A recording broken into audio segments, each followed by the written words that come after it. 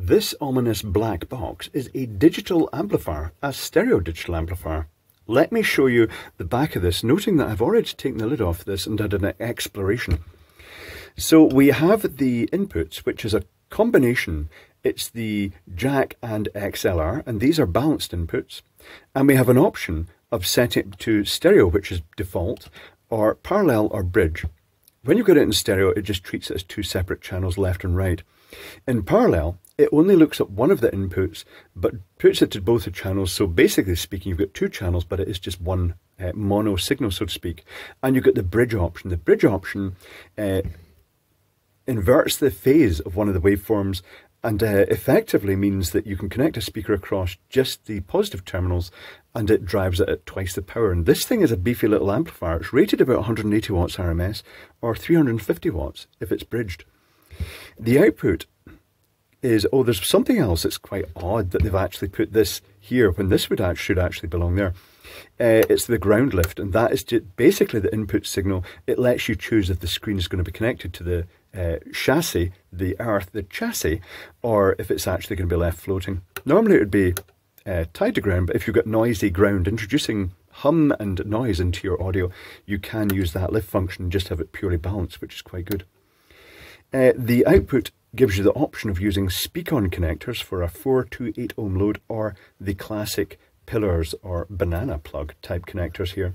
Then we've got a little cooling fan, which is quite small. It's going to be quite noisy. This is only a 1U unit, which is quite a small unit. That means it's basically one unit in a 19-inch rack.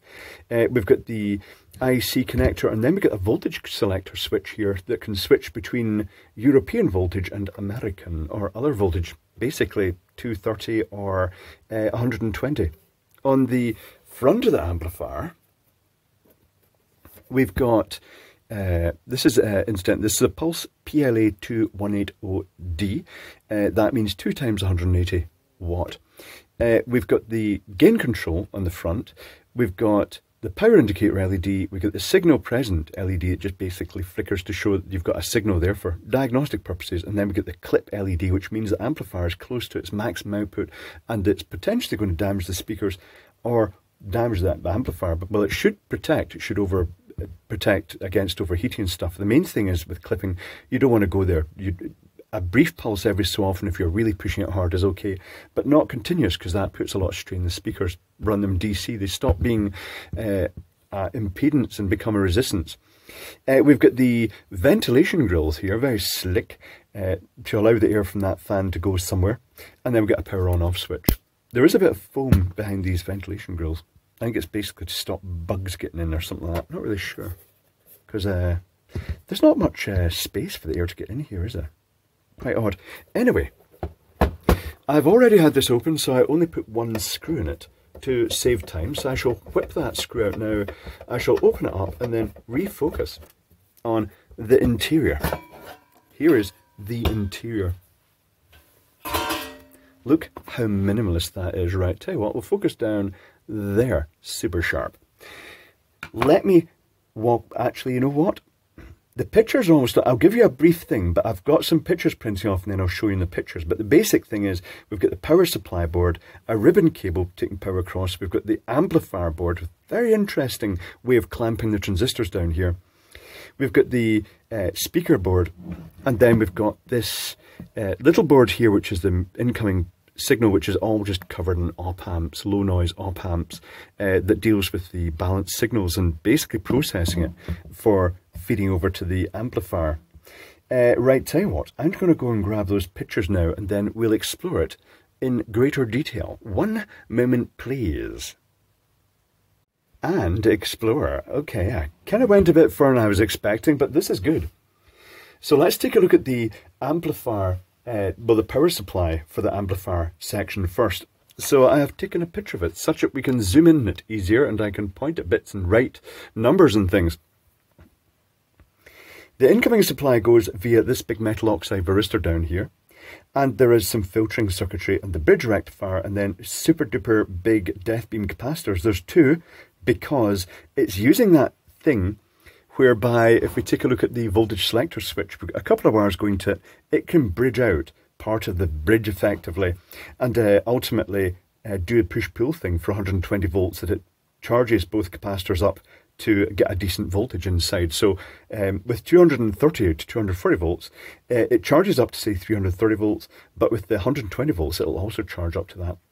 We have a common mode suppression choke. We have class Y capacitors, which I'd expect to be going down to the local ground pin. And then rather oddly, down here, we have a IR2156, which is an electronic ballast controller for lamps. But they've used it as a push-pull driver for the transformer in this. That's odd. I'm guessing they've just chosen it as a cheap mass-produced chip that's really rugged.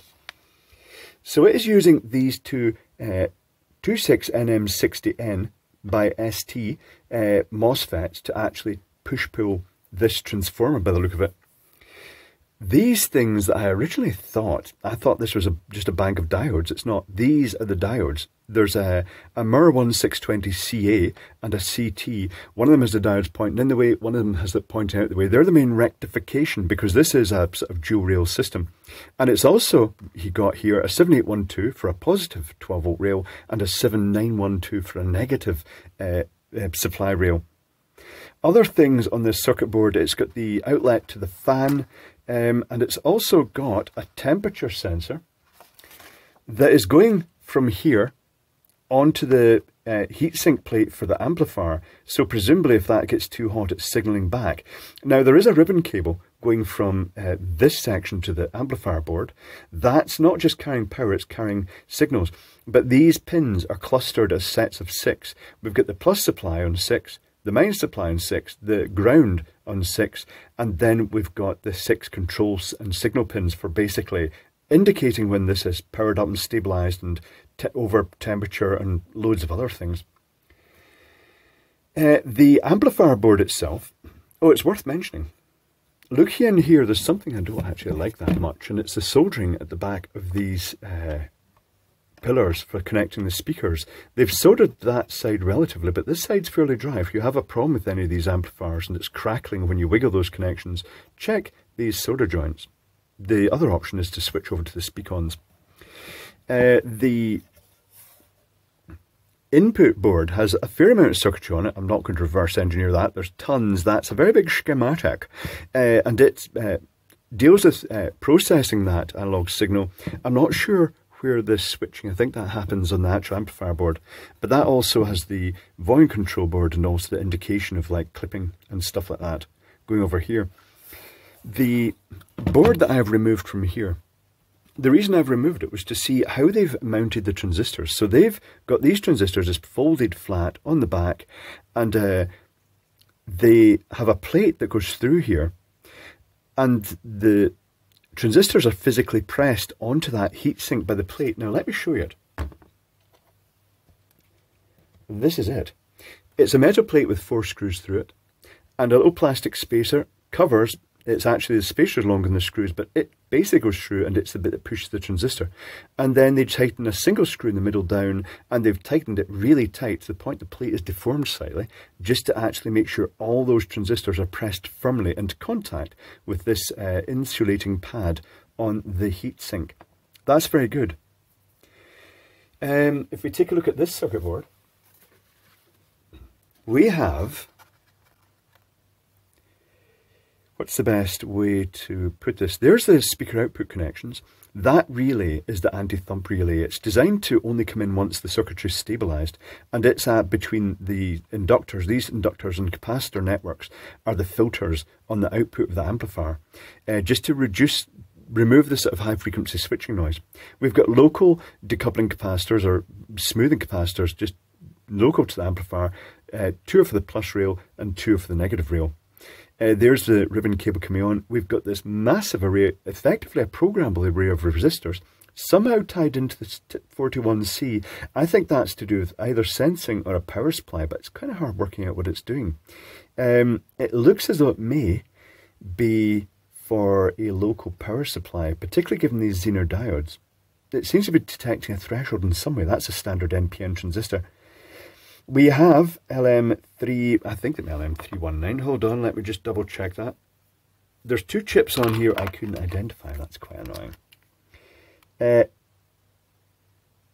LM319M. We've got two of those, which are comparators, I think, which are possibly dealing with the analog to digital output.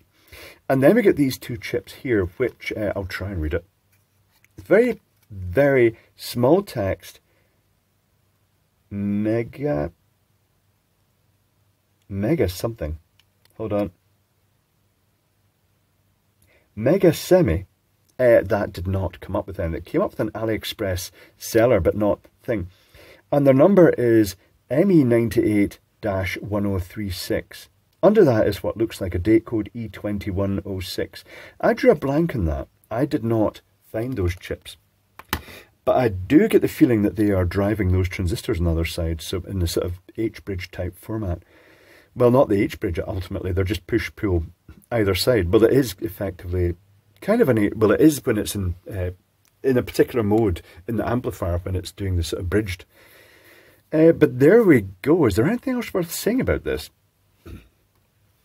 We have the beefy power supply. We've got the fan only blowing across that power supply. It's really just what they're doing with this fan is they're basically just stirring air in this box.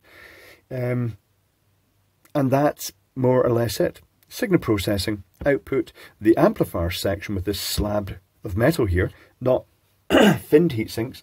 This chunk of aluminium here for the switch mode power supply with the diodes in the output and the MOSFETs in the input and some voltage regulation, filtering, the voltage selection, the transformer for isolation, and then just power and signals going across. That is it.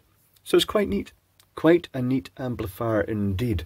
I am already zoomed out. Okay, right.